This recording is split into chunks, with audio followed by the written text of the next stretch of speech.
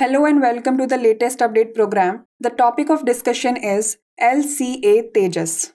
Light Combat Aircraft Tejas is very capable aircraft and is equipped with world-class missiles. The kind of weapon aircraft carries is phenomenal and makes the combat capability of the aircraft tremendous and pretty lethal in its role. LCA is configured for carrying short-term thermal missiles as well as long-range beyond visual range missiles, and both of them are world-class. It carries 1,000-pound conventional bombs along with laser-guided bombs, precision targeting, and overall air-to-air as well as air-to-ground weapons.